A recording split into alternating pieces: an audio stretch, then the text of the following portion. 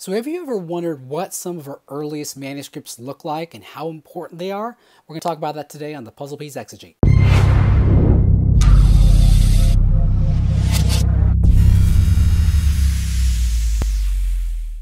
What is up, everyone? Welcome to the Puzzle Piece Exegete. My name is Steven Rodriguez, and if you're new to the channel, make sure to hit that subscribe button and that notification bell, because this is the place where we get deep into God's Word. We look at the biblical context, original languages, and today I got a treat for you because we're going to be looking at some of our earliest and most reliable New Testament manuscripts. Now, this is essentially going to be a 30,000-foot overview, a basic introduction, but I think it's important. I really geek out when I can take a look at some of these manuscripts, but I think it's important for us to see what these manuscripts look like and why they are important. So let's take a look at our first one. It's called P46. P stands for papyrus, which was the style or the actual material that it was written on, and 46 is its catalog number, so P46. And it comes around the year 200, and why it's important is it contains our oldest writings of Paul. It has Romans, 1st and 2nd Corinthians, Ephesians, Galatians, Philippians, Colossians, and 1st and 2nd Thessalonians. And it also includes Hebrews. Many in the early church thought that Paul wrote Hebrews, so it's contained in there as well. Our next one is P66, also from around the year 200 AD. And why it's important is it contains some of our oldest writings of the Gospel of John. And what you have there blown up is John 1:1. In the beginning was the Word, and the Word was with God, and the Word was God. Our next one is P52, and why this is so important is it contains our oldest fragment we have in existence of the Bible, dating from around the year 100 AD to 150 AD. It's about the size of a credit card, really small, front and back, and what we have here are portions of John 18. Our next one is P72, one of my personal favorites from around the 3rd century. And why it's important is it contains our oldest writings of 1st and 2nd Peter and Jude, and it also contains Psalms 33 and 34, as well as some other non-canonical books, which probably means that it was someone's personal travel companion, right? They traveled with it. It has a very high view of Christ and a very high view of the Holy Spirit. Our next style of manuscripts, and we're looking at what are called majuscule or unsealed manuscripts. And essentially all that means is all capital letters.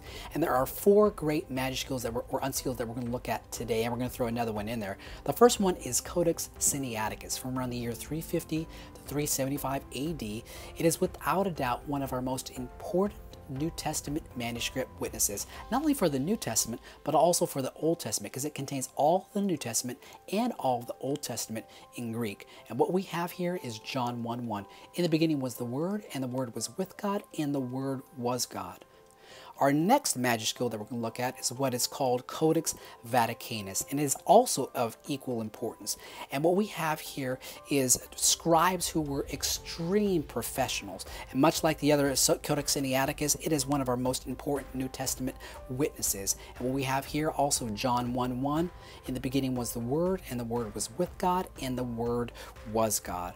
Our next great unseal or majuscule we're going to look at today is Codex Alexandrinus from the early 400s. Again, containing most of the Old Testament and the New Testament. Again, we have John 1 there.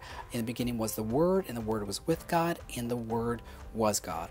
Our next great unseal or majuscule we're going to look at is Codex Ephraemi Rescriptus from around the early 400s.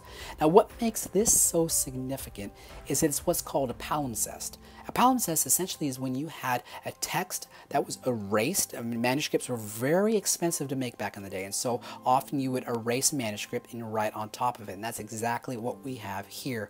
In the blue text is what we want to read, right? That's the biblical text, Codex Ephraemi, right below there. And on top of it is centuries later, someone actually erased this manuscript and wrote on top of it in black. And because of modern technology, we're actually able to see and read what's beneath. Our next unseal or majuscule that we're going to look at is Codex Bezae. Now, what makes this so important is it contains Greek on one side and Latin on the other, from the early 400s. And what we have there again, John 1:1. In the beginning was the Word, and the Word was with God, and the Word was God. Our last manuscript we're going to look at today is Manuscript 33. Around the 9th century or so, the style of writing started to change. We went from all capitals to lowercase or a cursive script. And what we have here from the 9th century is often called the Queen of Cursives. Manuscript 33 or Minuscule 33 is an extremely important text. And what we have there again, John 1:1. In the beginning was the Word, and the Word was with God, and the Word was God. I try to pull from John 1:1 as much as possible. So if you guys look back, most of these are going to be from John 1:1. I want to be able to see and have you guys compare kind of what it looks like from manuscript to manuscript. And so this again is just a basic introduction into some of our earliest and most reliable and most important New Testament manuscripts. So make sure to drop a comment, a like, and subscribe if you want for me to do other videos like this. This will be a reference point video in case I ever reference Codex Sinaiticus or Codex Vaticanus. You can go back and look at this video. So I hope you guys enjoyed the video. Till next time, keep putting those puzzle pieces together. God bless.